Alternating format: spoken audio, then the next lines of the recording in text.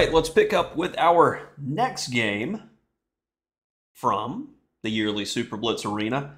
And this time we've got a line from the Fianchetto King's Indian, stemming from the English. You know, it's almost like I've been working on an English book. And I have been playing this sideline for quite some time now, as from my experience, players with black just know the standard operating procedure after knight b7 because so many people play knight c3 or queen c2. And you can just play automatic, no thought moves for black. For a while, your pieces just go to natural squares. So I started looking at different players, and I stumbled on the way Kieth Arkell handles this position. And I'm a big fan of his very, very practical repertoire with white and black.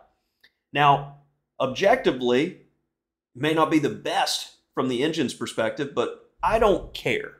I'm becoming more and more of a practical chess player as I'm getting older, and to me, it's, as I'm writing this current English book, say, okay, if I recommend knight c3, white needs to know like 12 lines, each of them 15 moves deep, with a number of branches. Or you have a set of ideas, and it's more practical, more annoying. And it stems from the third choice move, d5. Now, how natural and how normal is it for black to play knight b6 in this structure? It's not. And out of all the games that I've played with this in practice, and I have probably 100 or so at this point, no one has played the main line yet against me.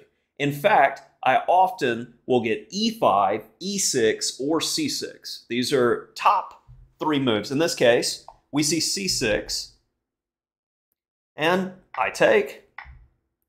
And as we see, we've got an Arkell game in the database. Didn't go so well for him, but knight d4 was what I played. Now black should play knight e5, where taking runs into bishop h3, and we get this kind of line, which is seen in some variations of the English. I don't know about so much about knight c3, but we have a roughly balanced position here. So, interesting. But after knight d4, my opponent already went wrong.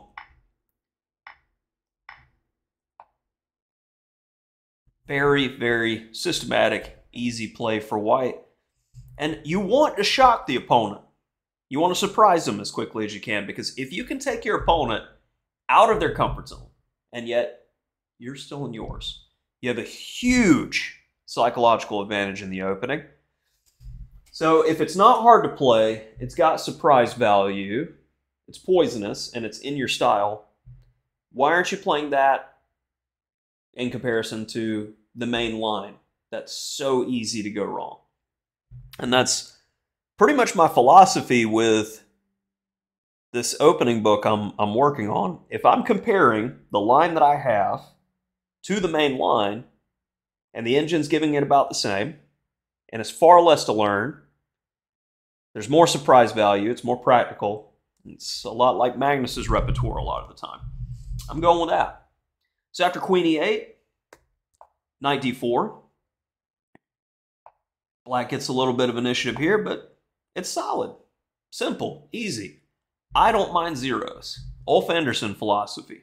Keep on working the equal position until your opponent makes a mistake. That's what chess is. So, knight fg4, and there's that practical mistake from the 2277 rated blitz opponent. Now, simple.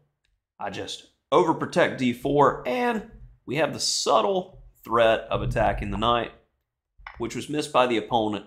And it shows even good players will blunder away basic positions with not a lot going on. That was a single move threat.